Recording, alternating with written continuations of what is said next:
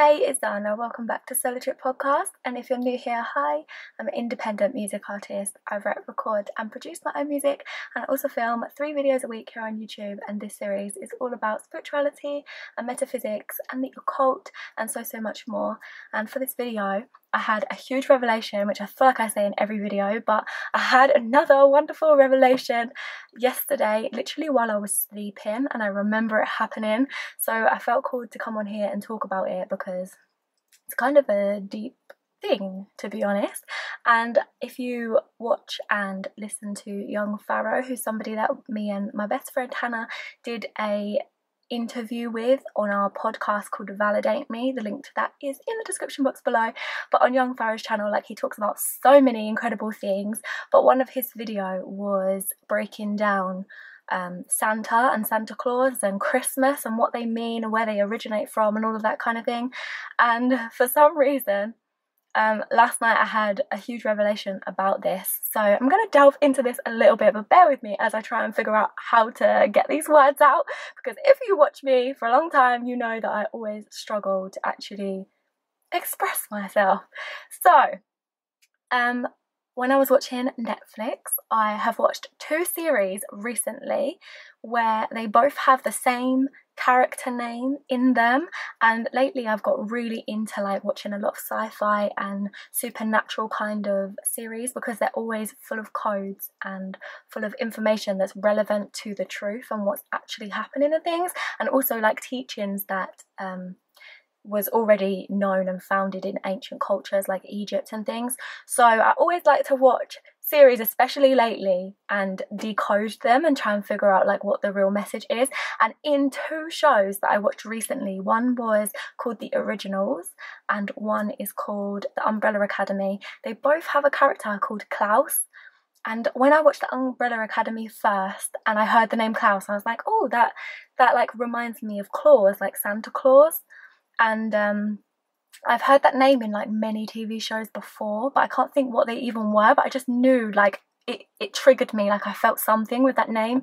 And then I watched The Originals last night and literally the same name as one of their characters. So I like immediately knew, okay, this name means something, because they would not put that in 2 shows that are both about like supernatural superhumans that have powers and stuff. Like, they would not put that in the shows for no reason. And I kind of connected it to the fact that Santa Claus, and then this led me down a weird little spiral last night when I was trying to sleep, was that if you watch Young Pharaoh's video where he breaks down Christmas and Santa, I will link that video down below because it's a really good video. And he explained how Santa is an anagram. If you change the letters around, it says Satan. Like, it's exactly the same letters for Santa and Satan. And when he like explains the whole story about Krampus and things, like, I'm not going to go into the full story. You can watch his video if you want to know about it.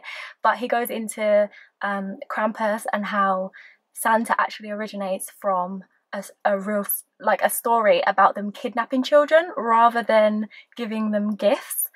So when I was looking at Claus or Klaus, like, when you think about clause and what clause actually is, it's a clause in a contract, like it's a term in a contract or some type of like paragraph in a contract or something.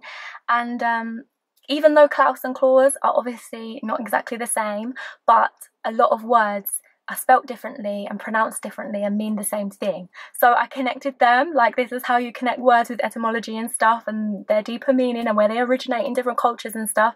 But anyway, clause is a contract, like it's a clause in a contract.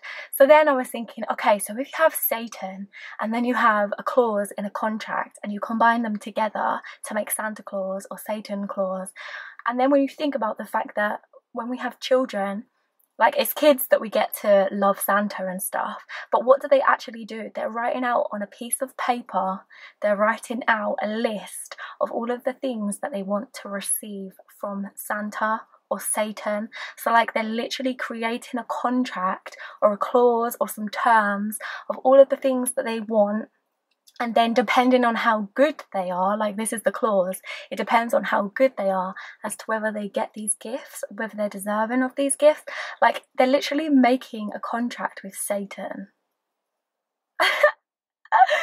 And like it's just so normalized and stuff. And I know that sounds a little bit ridiculous and crazy, but when you think about the subliminal messages that sends to not only children but to the adults as well, because they have no clue what they're doing, they have no clue of the deeper meaning behind Santa and the fact that he kidnaps children and where it originated in Greek culture and stuff. Like we have no idea because we're not taught these things. We're just told that it's a man that you pretend your children like exist to your children, and you get them to go and sit on his knee, which creeps me the fuck out in the first place. But why would you go and sit on a strange man's knee that you don't even know and ask him for a present?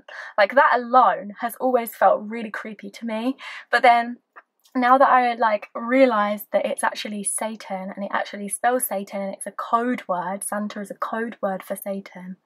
And then when you have a clause, like you're literally getting children to create contracts with Satan subconsciously, because they're not going to consciously be aware of it, but they're subconsciously, it's programming them to like to give their energy to another deity, because Santa is basically a deity or like a character kind of thing. Like it's an energy focus that everybody is focusing on at Christmas time. Like how powerful is that, where they've got the entire world focusing on one energy point or one character or one like archetype, you know?